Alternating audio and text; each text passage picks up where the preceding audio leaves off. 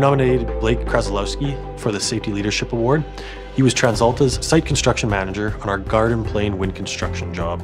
I look at it as just recognition for the hard work that goes on throughout the year or over the years and stuff like that, and very appreciative to have that recognition.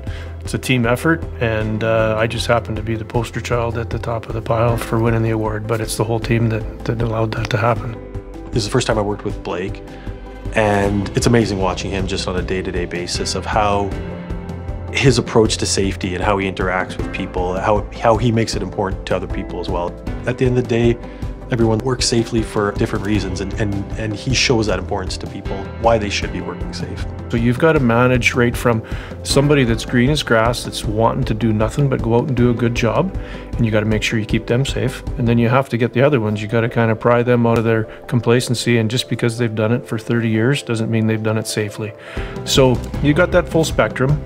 Blake is definitely viewed within TransAlta as a safety leader, whether it's a new EIT that's on a job site or an experienced employee with TransAlta. He's looking out for everyone. Once I had kids and started to have to think about other people other than myself, that was a bit of a mind shift for me.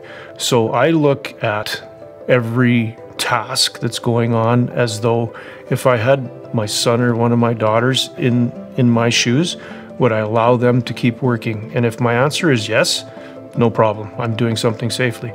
I think one of the interesting traits that Blake has is his ability to have engaging conversations with people on site. He will see somebody without a hard hat on, not having the proper PPE, speeding, not wearing ice cleats, simple things they need to do, and he can have these conversations with people. And you know, at the end of the conversation, the person's nodding their head and saying, "Yeah, hey, I'll do that.